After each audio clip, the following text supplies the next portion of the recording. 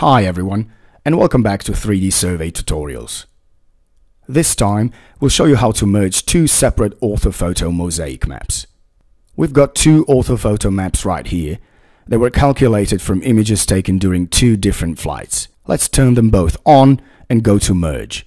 Here, you can select the area for your merged orthophoto. To select it, you can simply use a left mouse click, or you can do it by setting specific coordinates of the map corners. Select the area and click Next.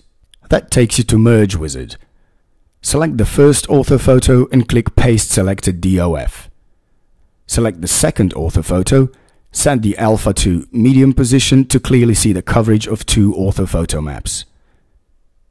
Then, click Select Merge Area and use the left mouse click to select it, right click to finish it, set the blending size to 50 and click Merge Selection.